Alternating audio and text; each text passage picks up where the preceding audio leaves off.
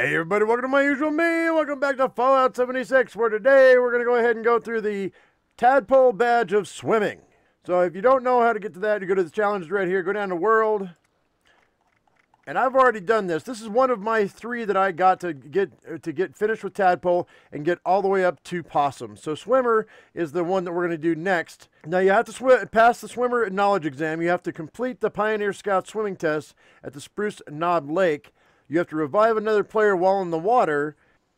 You have to take a camera picture of the Crocolosis Mountain at Wavy Willard's Water Park. And you have to take a camera picture of Slither Slide at Wavy Willard's Water Park.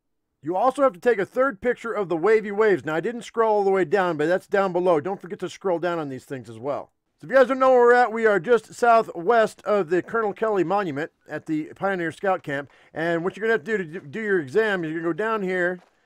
And once you hit this kiosk, you're going to hang a left, go right through here. You're going to go into this building right here. And this is the Pioneer Scouts Knowledge Exam. You're going to go over here and you're going to actually take your exam at one of these 2 terminals. Either this one here or this one here. Also, guys, if you want all the exam answers, there's a link down below in the top of the description that gives all the answers in a Google Doc. I didn't create it, but I give credit to the person down in the description. So thank you guys for that. Truly appreciate it. It's been a huge help. You're going to want to make your way over to the Wavy Willard's Water Park, which is just northwest of where we're at right now. So I'm going to fast travel over there for 6 caps. Obviously, guys, you're going to need to have a camera. If you don't have a camera, look down at the top of my description, and I'm going to link my video on how to get your camera. You're going to get a broken camera. You have to fix it. You have to find a tourist. I show you where to find it and how to do that. So I have a video I put out just earlier. So I'm going to go ahead and I'm going to link you to that. And that way you can make your camera before you start this quest, because that's very important. And also, a lot of these quests are asking you to actually take pictures, so you're going to want that camera. So I actually have my camera right here. We have to take a picture of Crocolosis Mountain, and you're going to notice, if you point your camera at something, you hold down the right mouse button, it'll say if there's something that you're going to take a picture of that's named. Now, if you've noticed, whenever you hold down the right mouse button, at the top right-hand side of the screen, you're going to see the name of whatever you're pointing at, if it's available to you for you to take the picture. So if it's not ticking off of your to-do list, then that's why you haven't quite got the right angle for the picture. So I'm on the southeast side of the mountain here, and I go like this, and I'm showing it. We can go ahead and we can just take a picture, and there it is. Oh, it looks like I had to change out my film. All right, so that's the first one you're going to want to get, and then you also have to get the Slither Slide, which is right here. So you can get them both right here at this point. Okay, you're also going to have to take a picture of wavy waves. You're going to go this way. You can go up and over this bridge right here. You're going to drop down, go over here. Go down these stairs.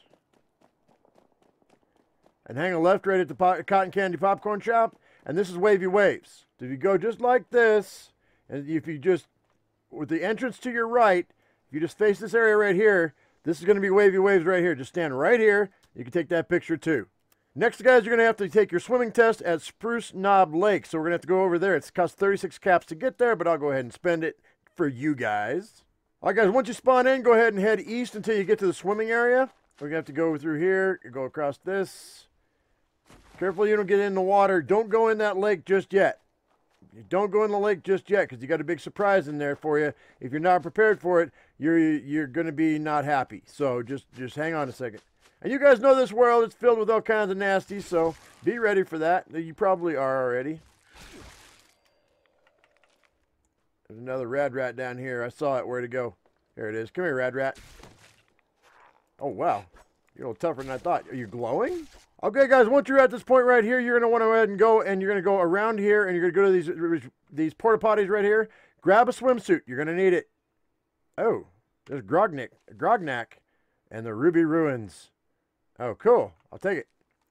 All right, so grab your swimsuit. You're going to have to wear it. You're going to have to put your swimsuit on, guys. So just for the sake of giggles, I'm going to go ahead and put on the swimsuit for this time. I already had one in my inventory. But look at this. Aren't I a pretty boy?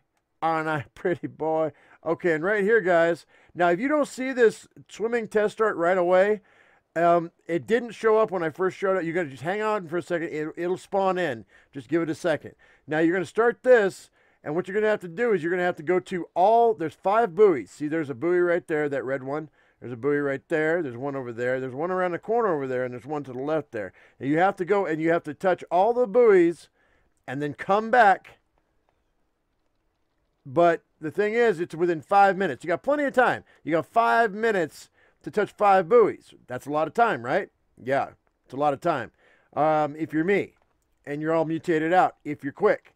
Because I'll show you why. There's a Mirelurk queen in here, so you got to be careful because she's gonna raise up out of that water, and you're gonna have to be really super quick. So what I would do once you start this thing, I would go to the right, and I would catch this one first.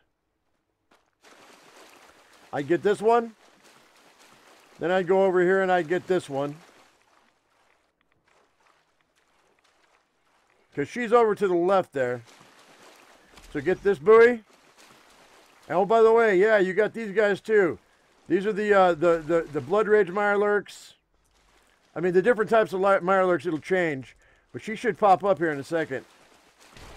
There she is. There's a third one.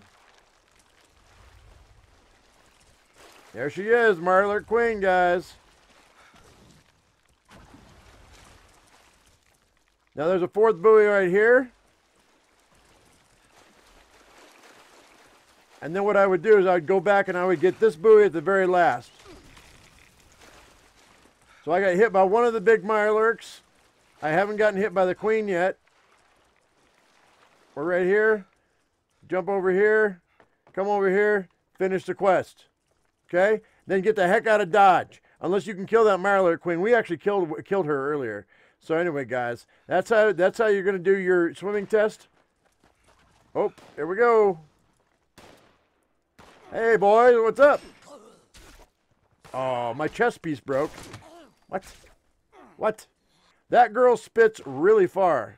The Mirelurk Queen is super dangerous, so be very careful when you come over here. Alrighty, guys, and so the last thing you're going to have to do, and this is going to be the most difficult for single players, is you're going to have to go and you're going to have to revive somebody in the water.